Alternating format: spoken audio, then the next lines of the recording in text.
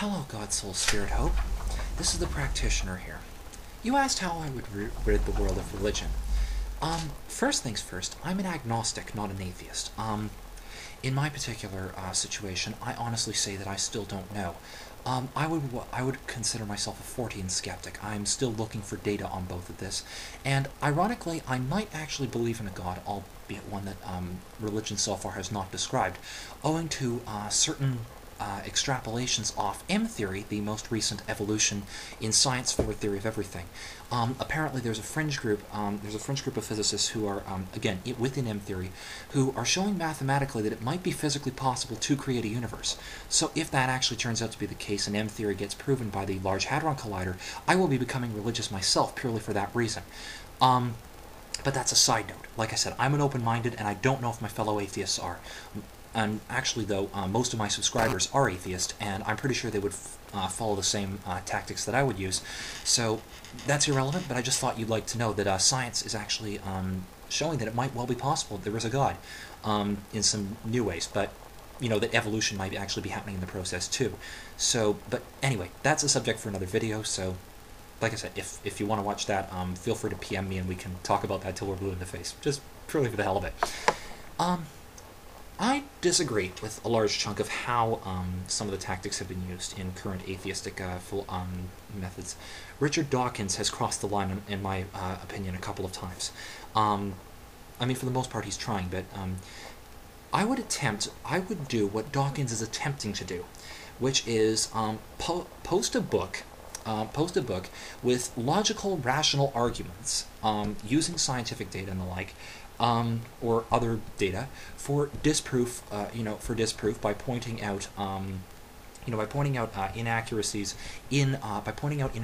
or flaws, and that in the logical construct or in the arguments of religion, I would debunk it on that grounds, and then I would show logically that most evidence would therefore would match up to the larger point, the scientific evidence or other evidence of anthropological what have you, is pointing to a universe without a God as opposed to with a God.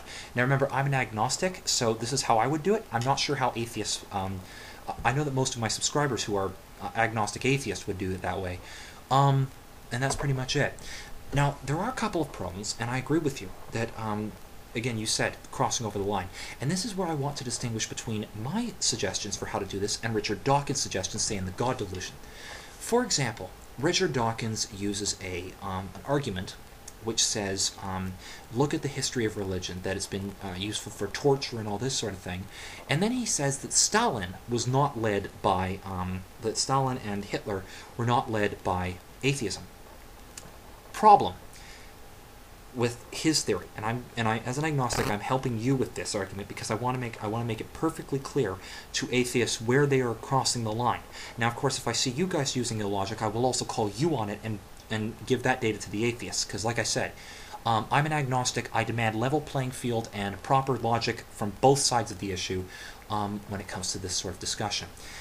The first thing I would have to say is as follows: Stalin, yes, was a madman. However, he was a fundamentalist. However, he firmly believed in the communist philosophy. He saw religion as a political problem against the state, against his own mentality, if you will. And yes, he was a madman. He misinterpreted the communist ideal. He sacked thousands of churches, killed thousands of priests, sent them to gulags, which were the Russian equivalent of concentration camps. And the point is, what's interesting is the fact that, and this is what Dawkins and a large chunk of other prominent atheists forget, is that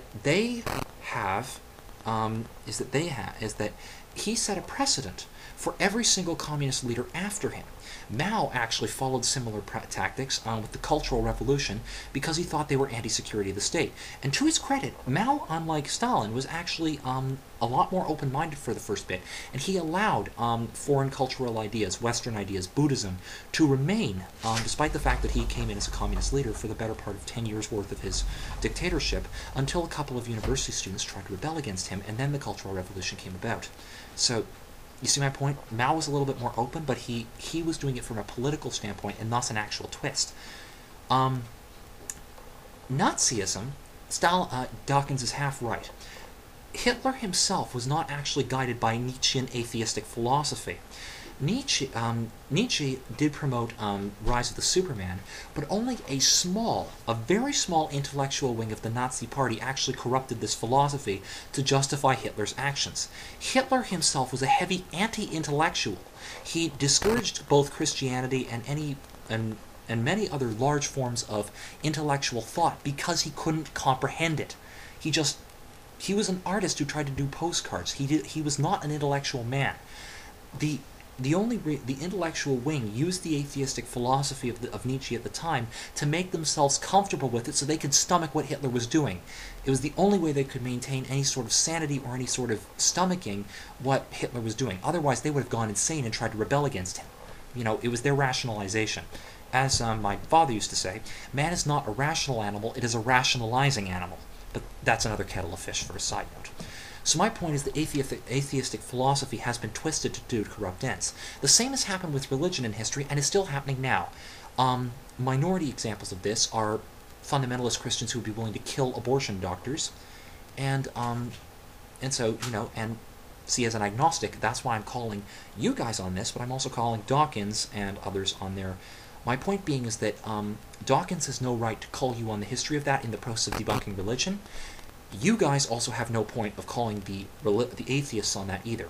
So you see, my point is that the particular tactic which Dawkins used to, say, like, look at the tortures and the history of religion and that as a means for debunking religion is out of line for Dawkins. It's also out of line for you to use the same tactics of pointing out Stalin and the like, unless they bring it up first, and only to show that the arguing line is flawed. Note that, okay? If both of you actually try to use this as a serious arguing line, you are both at fault here. And so, here's how I would recommend strategy. And again, this is the reason I'm mentioning this on both sides, is to, and I'm not saying why it would be better with or without religion. I'm trying to point out the flaws in the logical argument here. So here's what I would suggest, and I'm hoping that you'll actually send me info on this, because now some atheists, at least in the creation versus evolution debates, are doing this. And most of them are my subscribers now, and I'm their subscribers. But what you have, and even there's even fellow religious people, fellow Christians who take a closer look at the Bible and have actually done some closer reading. But anyway, that's a side note. What they do is they take a look at the scientific evidence, and they take a look at, based on all the data, which premise is more likely. They then take a look at flaws in arguments, including critical thinking fallacies and that sort of thing, debunking one side or the other. And that would how a traditional debate would go. And that's how I would recommend that you handle the outer public. Consider this. The world, the human race at one point, or the Western world at any rate, thought the world was flat. But given enough time and pressure, and given enough work by science and the like, we were able to determine that the Earth was not flat, that the Earth orbited the Sun, and there's very few minorities now who still believe this sort of that the Earth is flat or that the Sun orbits the Earth.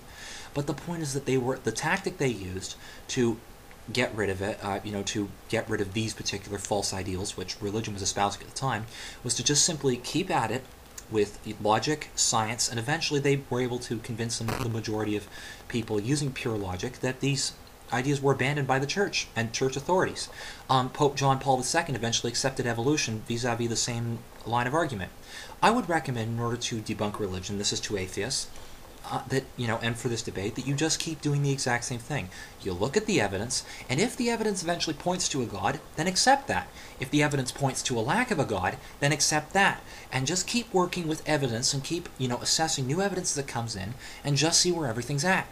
The current state of the evidence right now would indicate God is kind of indeterminate because of the recent stuff with M theory. Evolution is pretty well, I would have to say, pretty well proven based on the current evidence, and we just keep the talks up, and if religion turns out to be wrong, we just keep working with scientific evidence and logic until the majority of people are convinced. That's all I have to say about it. This is the practitioner, an agnostic, signing off. Remember, sides, both of you stay logical. Toodles!